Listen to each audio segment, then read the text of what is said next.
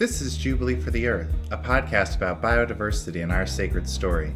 My name is Wesley Cocazello, and I'm a member of the Justice, Peace, and Ecology team for the Missionary Society of St. Columban. We are a society of priests and lay people who live and share the good news of the gospel by working with those who are poor and exploited, including the earth.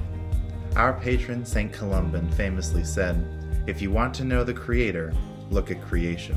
As Catholics, Columbans believe that creation, animals, plants, ecosystems, and all natural things, is a sacred gift from God, and that God is revealed to us through each member of creation. Thanks to generations of scientists who have researched how the earth works, all of us can rejoice in the beauty and the bounty of our planet.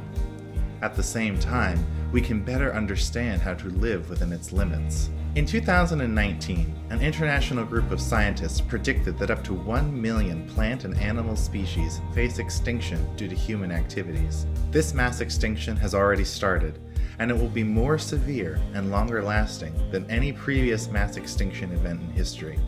Now, more than ever, we know how urgent it is for us as humans to heal our broken relationship with the rest of God's creation. In these 6 episodes, we'll explore the beauty of biodiversity and the threats it faces. We'll travel around the world to hear from Columbans who are working to renew the face of the earth. Grounded in Catholic social teaching, we hope that this podcast will help all of us to see how caring for our common home is fundamental to our lives as people of faith and as global citizens. Episode 1: The Spirituality of Biodiversity. In section 33 of Laudato Si, Pope Francis highlights that all species give glory to God by their very existence. And presumably we can say that there's some dimension of God, some dimension of God's creativity in every species. That was Father Dan Troy. Father Troy is a Columban priest who's been living in China since 2000. As part of his ecological work, he facilitates workshops for Chinese priests and sisters to help them promote the message of Pope Francis's encyclical on the environment, Laudato Si. Father Troy is speaking with Dr. John Feehan, an Irish geologist and botanist who has written extensively about the interface between religion and science. For 20 years, Dr. Feehan was a senior lecturer in the School of Agriculture and Food Science at University College Dublin. He is an award-winning environmental communicator who advocates for maintaining rural biodiversity and cultural heritage. The forward march of our understanding, of human scientific understanding, it gives us an ever deeper understanding of what creation actually means. You know, every day, as our knowledge grows, we see with ever greater clarity that every other creature essentially is made with the same loving care, that we've all come from God's hand in that awesome process of unfolding that we in our time have come to call evolution. And our role is to further God's plan in this. As Laudato Si reminds us in those very words, I think, on one occasion, our plan here, our role here, is to further God's plan. And the first task we're faced with is to deepen our understanding of what God's plan actually is. So often our understanding of what God's plan is limited to how it affects us in our small lives, whether climate change is going to disturb our well-being, or whether the extinction of biodiversity is going to take resources away from us, etc. But the deeper spiritual understanding is to try to get behind that, to see what does this mean in the theocentric way, if that's the right phrase to use it, in God's own plan, in God's mind. You remember that phrase in Laudato Si, by their very existence they give him glory. By their mere existence they give him glory. And I suppose, John, the Bible tells us that our just and loving God created a just and loving people. And I suppose within that approach, how does the rest of creation in all its diversity fit into God's plan?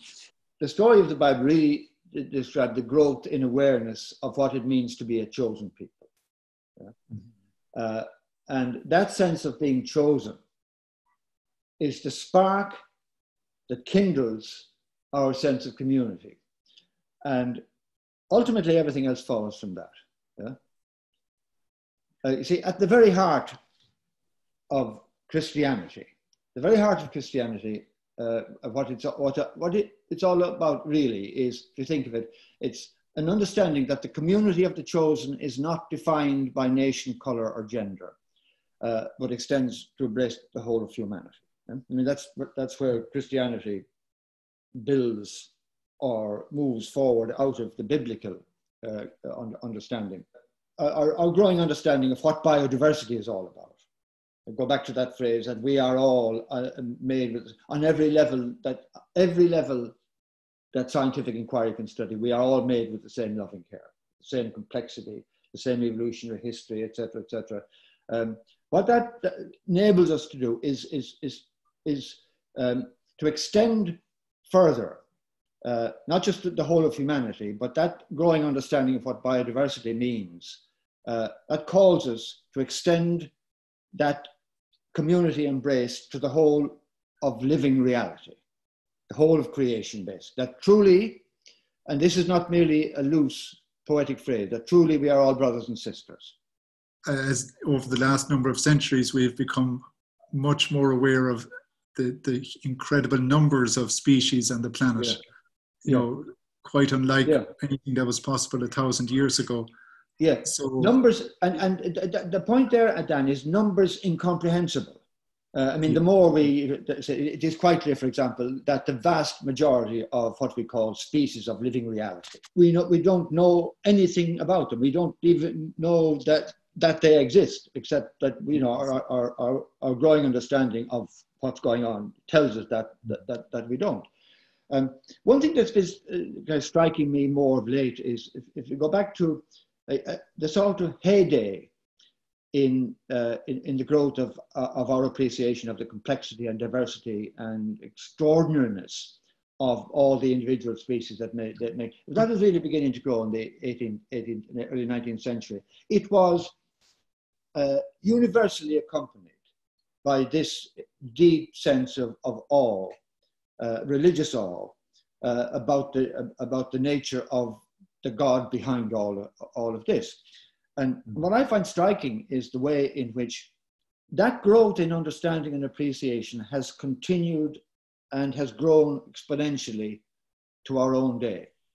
But the sense of awe and wonder and of seeking to understand the root, what lies behind it, the nature of the Godhead, etc., etc., that's stultified. It should have grown commensurably with the growth in awareness and understanding and appreciation of what living reality, created reality, really is all about. But it almost disappeared. I mean, it flatlines. If you look at the theology, if you look at the growth of theology through the late 18th century, especially in Catholic theology, you find that whereas all that growing understanding should have fed into theology.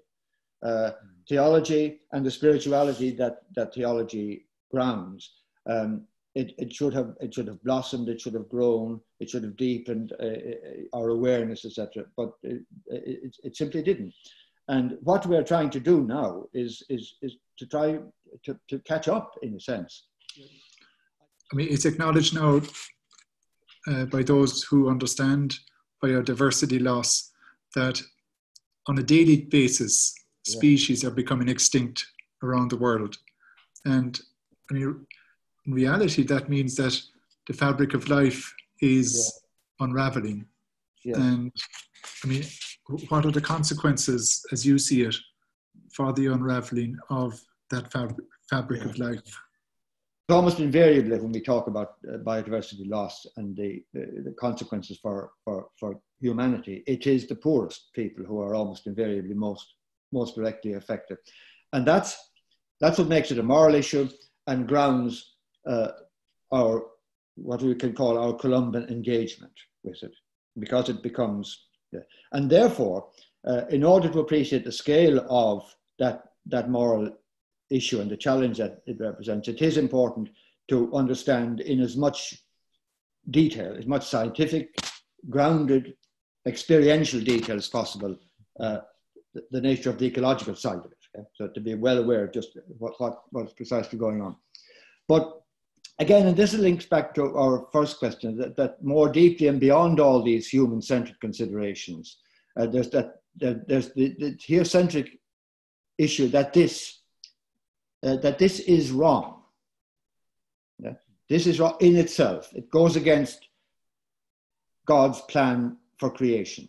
And here we're back, that point I made earlier then about the halting nature of our language when we talk about God's plan for creation, which is so utterly beyond our human ability can never enable us to get any real grasp on it. That's why I like to use a metaphor in trying to express this. And I'll read it out because it's maybe the best way I can answer it. It is given to us. It is our unique privilege and responsibility to care for the earth, not as we would care for the garden in which we grow our vegetables. Yeah? Our unique privilege and responsibility to care for the earth, not as we would care for a garden in which we grow our vegetables, but because it is the garden God walks in, and we have been invited to walk with him. We are placed in this Garden of Eden to share in God's own wonder and delight in his creation, ourselves alone endowed with that gift of mind that enables us to tend and nurture it as God wants us to tend it. It's a metaphor, but so deep, so utterly beyond human ability to grasp it. Maybe that's the best our child's language can reach at this juncture of human evolution. I live here in China. What I notice is that there's a great foundation within the culture that is closely linked with nature. Perhaps you're familiar with the Chinese brush ink paintings, and on a huge sheet of paper from top to bottom. They can have the clouds, the mountains, the trees, and then down towards the middle, they have the people who are very small. And like Chinese people can look at those for hours and hours and appreciate them in a very special way. And I suppose my view would be that, in China, that is the medium through which young Chinese people can deepen their appreciation of the natural world and connect it with where the country is at the moment. In terms of huge industrial change, but huge impact on the environment.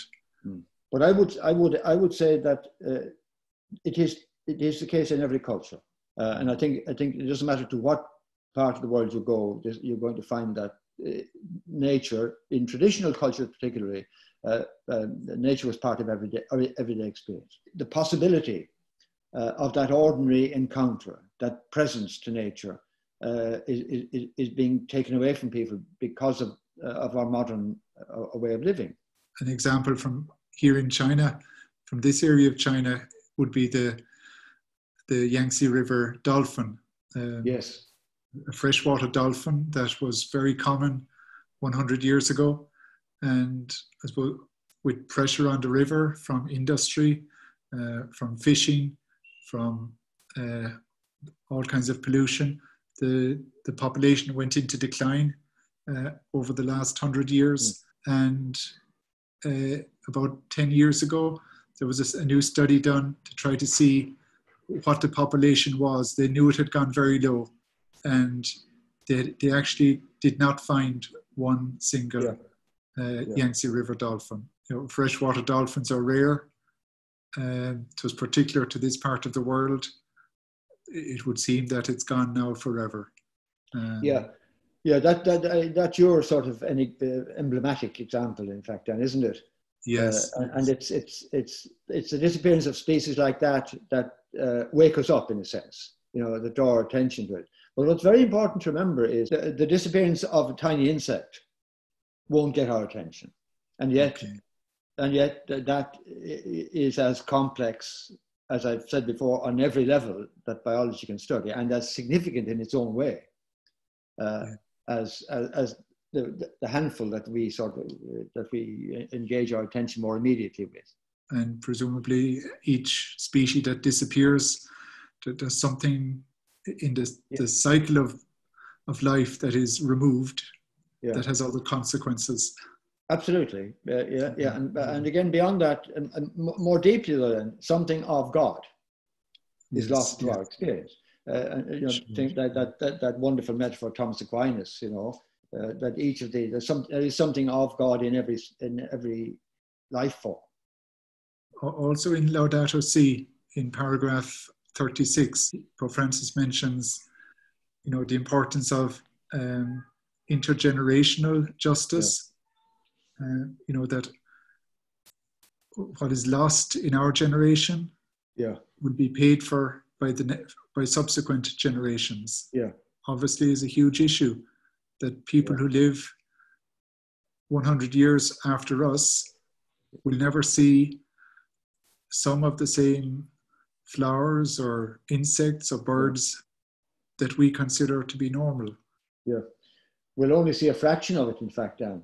There's a loss of experience and contact with nature, the possibilities there. But in parallel with that, there's the bleeding of resources that should be at the service of future generations. The extent to which we are using up the Earth's resources of water, of fish stocks, of metals, etc., etc.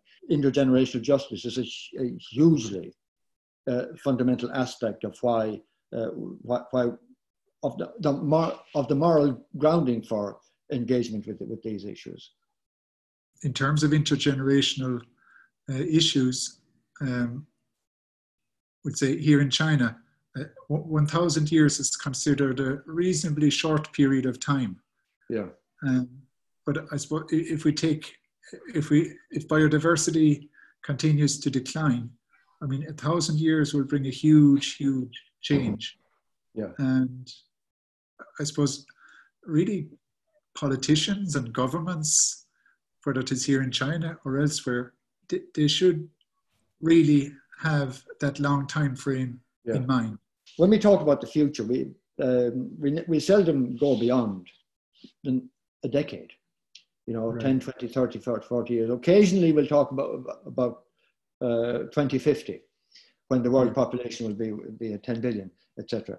But as you say, the time frame needs to be centuries.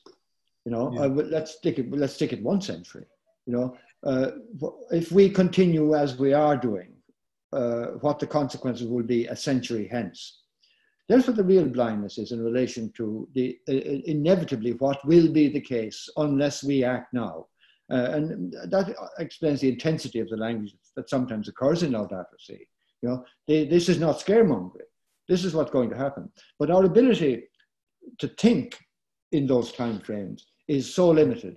If we're to assume that people are to live fruitfully and meaningfully 1,000 years from now, there's a huge amount needs to be done in the next 50 years to ensure that they will have.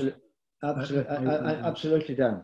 But look, the difficulty we find in actually doing the things we know we need to do in order to get the minimum reduction in the changes taking place. It shows the enormity of the challenge facing us, and why it's so important to engage in whatever level we can with it. So there's certainly a need for creativity, John. Never was there such a need, Dan. Creativity and virtue. All together, yes.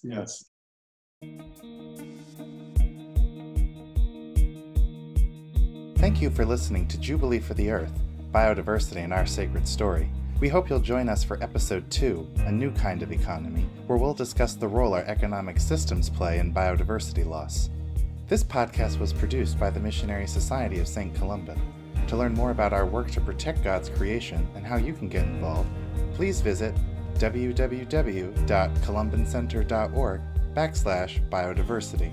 The theme music for this podcast is Moment of Inspiration by Purple Planet Music. All other credits are listed in the show notes. If you like this podcast, please consider leaving us a review. We'd love to hear from you.